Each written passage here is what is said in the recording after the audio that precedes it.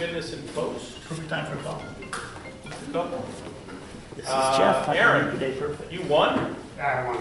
What did you win? I won a Boris Continuum Complete Set. Oh, you won the complete. Wow, awesome. So just give everybody a quick rundown of what you did for your Fitness and Post. Just out of It was curiosity. a 4-month competition, and in that 4 months, I walked over 1 million steps, over 500 and close to 600 miles, and over 5,000 stories. And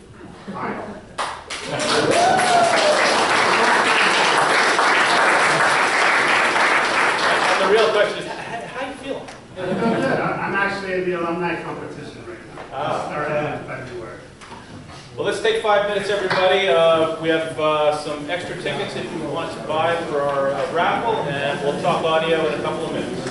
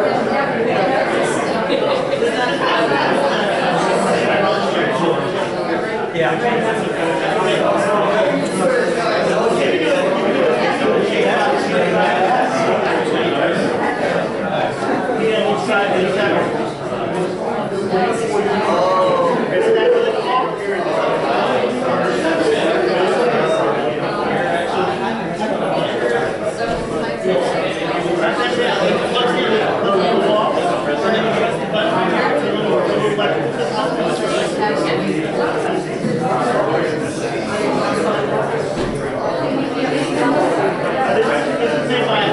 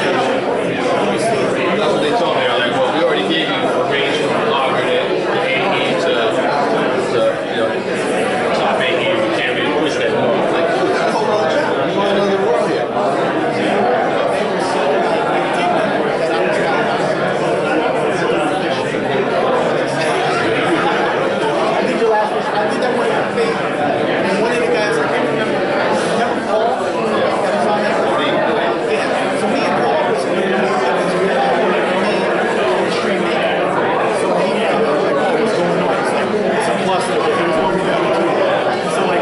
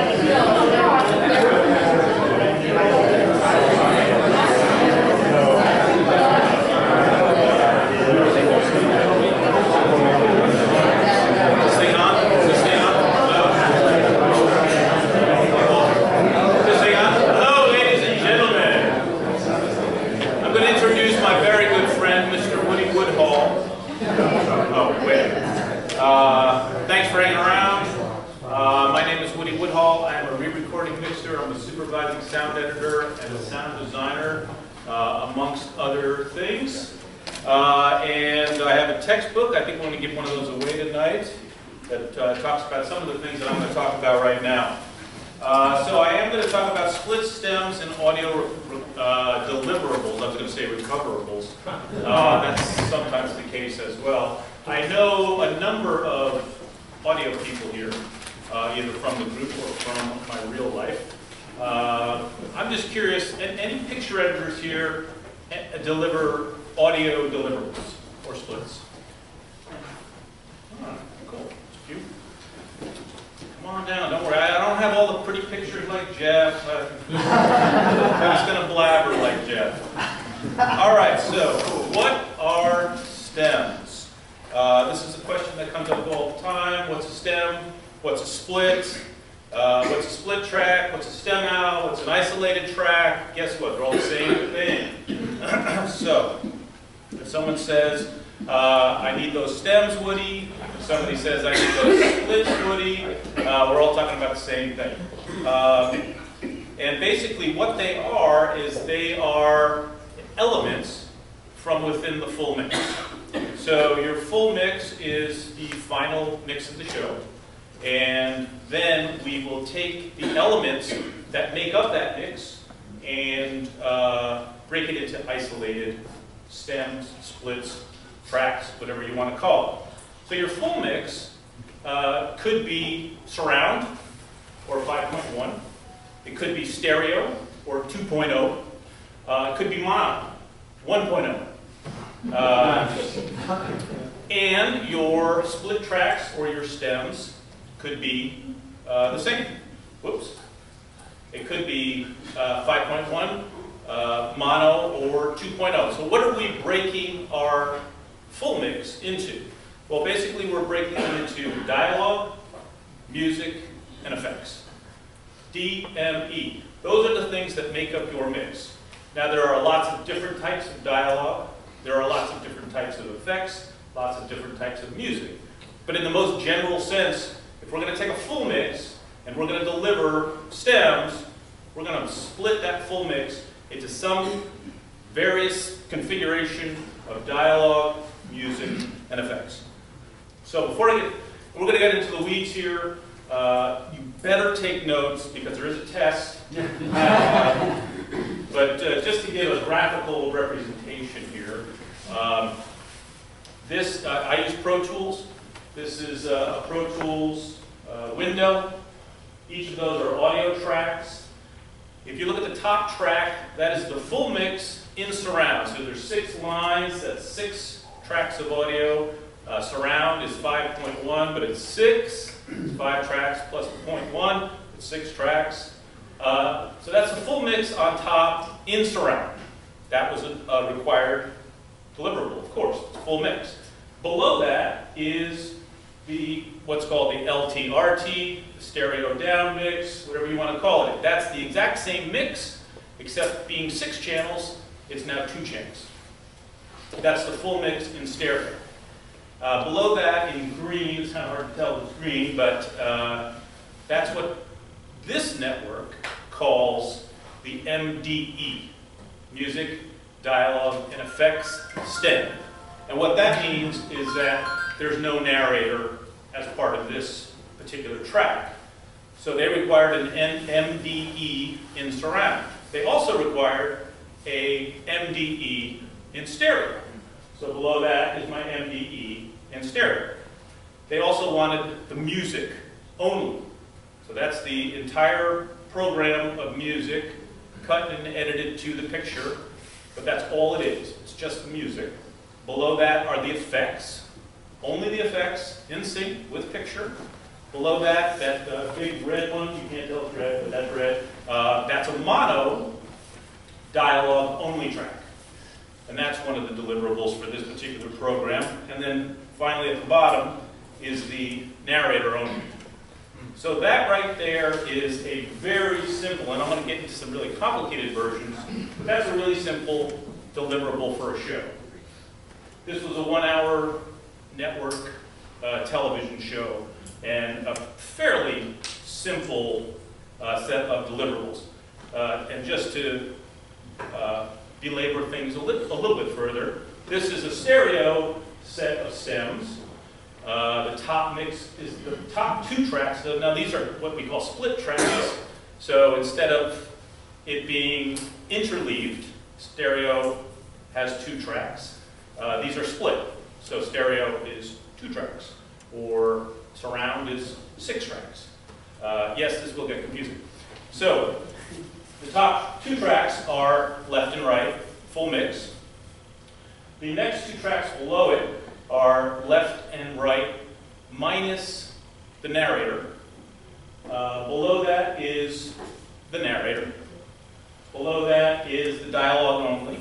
Below that is the M and E, so that's the music and the effects married together. In this case, with no dialogue, although that's not always the case. The music only, 2 tracks. The effects only, 2 tracks. Then they also have a mono effects deliverable. That's, which I lazy pointer all of a sudden. That track. And then the track on the bottom is the beeps, the sensor beeps, which as you can see in this show, had no sensor beeps. So that's what a delivery looks like to me. It takes a lot to get there. I've had producers say to me, I don't understand why it costs so much money, why it takes you so long. The show has already been mixed. Because in their world, the editor has cut the show, has added sound effects, has added music, has dialogue tracks in there, everything's mixed. What are we using you for? And I say on the simplest level, that. Most picture editors, that scares picture editors. The few of you who deliver stems, I don't know if you deliver them in nonlinear editors or you deliver them in audio programs, but making something like that easy in Avid or Final Cut is not necessarily all that easy. In Pro Tools it's very easy because we're pretty much focused on audio. So let's get down to some more specifics about all this. So what are your typical audio requirements for delivery from a distributor or from a network? Well, first we're going to start with level specifications. So I'm going to tell you that your mix can never be above minus 10 decibels. Your mix can never be above minus 6 decibels. Your mix can never be above minus 2 decibels. Doesn't matter. Pick a number. That's what it seems like they do. But it doesn't matter, because whatever it is, you have to match that level. So any audio requirement is going to have levels, and it's not just going to be how hot can you make your mix. It's also going to be what's the dynamic range of that mix. Dynamic range is simply loudest to softest. We measure, in digital audio, we measure everything in decibels, and the decibel scale is measured in minus. It's measured in minus because 0 is it. Can't get any hotter than 0. And if you keep pushing that 0, it's not going to sound so good. So we do everything in minus, and the decibel scale is measured in minus. In the United States, the reference tone is minus 20 decibels. So if we were saying that the average level of this program was minus 20 decibels throughout the whole program, that means you have 20, if you went to 0, you got 20 decibels of dynamic range. But in the real world, it doesn't work like that. Because in the real world, they say, no, we want you to deliver your mix at minus 10. So they've just taken 50% of my dynamic range away from me. They're saying, we want you to keep the level around minus 20, but never go above minus 10. So now, I'm in a different world. So all of these specifications come from a specification doc. Every single network has a different set of specifications. Every distributor has a different set of specifications. They all have different, we're going to get into some of this, but just so you know, typical audio requirement, level specification. Let's get a little more in depth about that. In the United States, we're television. the United States Congress, because they're such go-getters. They like to get their fingers into everything, have mandated what the audio needs to be for mixing for television. With a law called the Calm Act. You can read the Calm Act online. It's about 6 paragraphs, and it basically throws the ball to something called the ATSC 85 compliance document. The ATSC is the American Television Standards Committee. These are smart people. These are not politicians. And the document, the ATSC 85, is a very complex document with all kinds. It's a very fascinating read if you're an audio geek like me. Yes, I read it.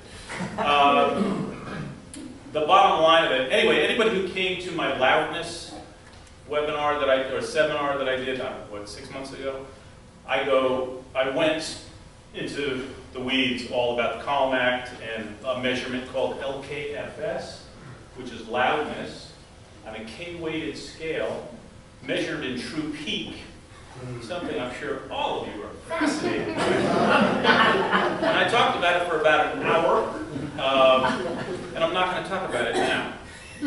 But I will tell you the results of the Calm Act, which is that if you're looking at your mix on a LKFS meter, which is a Dolby meter, a lot of different companies make them, Dolby is the most popular probably. The Calm Act specifies that your audio has to read -24 on an LKFS meter over the length of the program, plus or minus 2 dB. So if they measure my audio on an LKFS meter, if it comes in at 22, I'm good. If it comes in at 26, I'm good. If it comes in at -27 or -21, I'm screwed. Coming back, I got to remix the show. Because Congress knows audio. So the Calm Act has a couple of elements to it. This LKFS reading. Also that we measure our audio in something called a true peak meter. Because there is a sample peak meter, and most of the meters that we all use are sample peak meters, and they're not accurate. They're about 3 to 5 decibels off. So if you look at a true peak meter or a sample peak meter, you will not get the same reading. We now are bound by doing all of our measurements using a true peak meter. So the Calm Act compliance says -24 LKFS, and measured on a true peak meter, you get to go up to -2 true peak. So if you're only losing 2 dB, so you have 18 decibels of headroom from that -20. In the Calm Act, not in your specification doc that says, we want you to do -24, but we still want you to deliver it to us at -10. So, as I said, I'm not going to go any deeper into that. It's a whole other thing. If you're fascinated by it, I write a column for Pro Video Coalition. It's called Sound for Picture, Woodhall. Hard to find. I have a 2,500 word article about the Calm Act, about LKFS readings, and if you're interested, you should read it. It's fascinating. I'm going to move forward. Another typical audio requirement is your split tracks. So that's your full mix and the associated dialogue, music, and effects that go with that. Sometimes they specify those tracks to be dipped, and sometimes they specify those tracks to be undipped. What does that mean? God, I wish I knew. No. Okay, very simply, a dipped track is your stem. So let's say, because it's the one we dip the most, your music track. So you're mixing a program, you have somebody speaking, we bring the music down underneath, we're dipping the music, and now they've finished speaking and we have a dramatic, unscripted moment, and the music goes full. That's a dipped track. Well, a lot of times your stems would be required to be dipped. And so the practical purpose of a dipped stem is if we look back at this mix those top two tracks are the mix, left and right. Well, if you take those elements, the effects elements, the music elements, the dialogue element, and the narrator element, and you play them all on a mixing console at unity gain. I'm sure you all know what unity gain is. So you're looking at a mixing console. Every mixing console has a 0, right? It has numbers below, it has numbers above, but they all have 0 and they all line up at 0. That's called unity gain. So that means you're not adding or subtracting any gain. It's unity.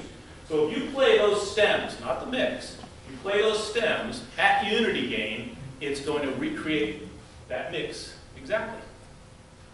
Pretty useful if you want to change things later. So now you want to repurpose your, I dipped it under. So you have a network that wants to repurpose the program in a different language. So what they do here is they mute your dialogue track. They don't want your dialogue track, it's in English. They're going to now revoice that track in Spanish. Having my dipped music may not be useful to them, because in Spanish it might be longer, or in Spanish it might be shorter. So there's some network solution, again, it's all over the map. Some networks say, give me the music undipped.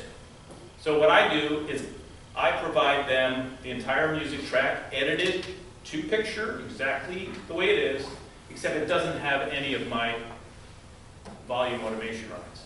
It's just the music played throughout. So they, later, can remix my show and probably make it sound so much better than what I did. But anyway, so simply dipped, volume automation, undipped, no volume automation. And then also an audio requirement, probably the most important. Is this mix going to be in mono? Is this mix going to be in stereo? Is this mix going to be in surround? And then what are the configurations of your splits? Do you have a dialogue-only track?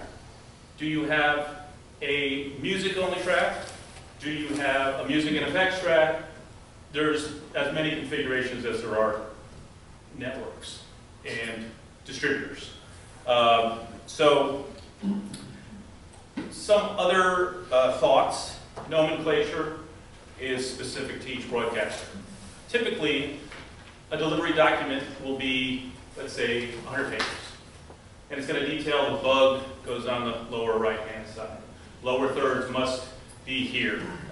We only use these colors on our text. A million things. A 99-page document is going to have 98 pages